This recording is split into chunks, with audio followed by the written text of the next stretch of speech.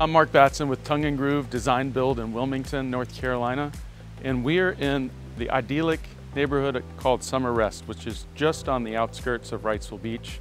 It's a neighborhood where everyone seems to be friends here.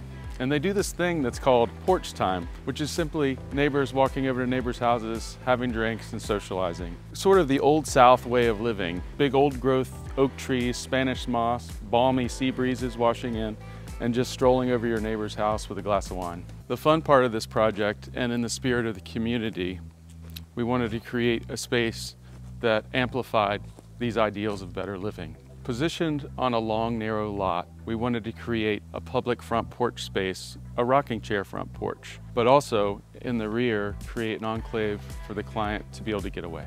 So the long shotgun-style home comprised of 3 garage bays, a breezeway, and then an entry into the mudroom laundry. Sort of creates a modified shotgun type effect. So we're in the laundry room, doggy door, study, powder bath, and then spilling into the kitchen, dining, living, bar area, and then folding door, window, blurring the line between indoor and outdoor space, which makes a modest size home live a lot bigger.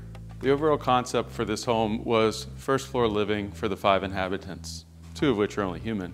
And then the secondary rooms are upstairs for guests. But in the great room area, we still wanted the illusion or the feel of a lot of space. So we vaulted the great room and we added a ridge skylight to drop natural light so that for the majority of the day, you don't have to turn your lights on. Of course, we're under construction still, but at least you can see the way that we separate the indoor and the outdoor spaces with this folding door and folding window unit, which opens across a bar that the kitchen feeds out of. We've got a gracious rear patio with porch heaters and phantom screens, and then it spills out onto the pool deck. Along with the privacy fence, we built a planter along the full perimeter of the property that will allow for not only seasonal flowers, but vegetable garden.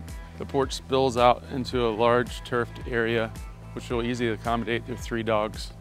So stay tuned for the next chapter as this house comes to a conclusion in the next few months.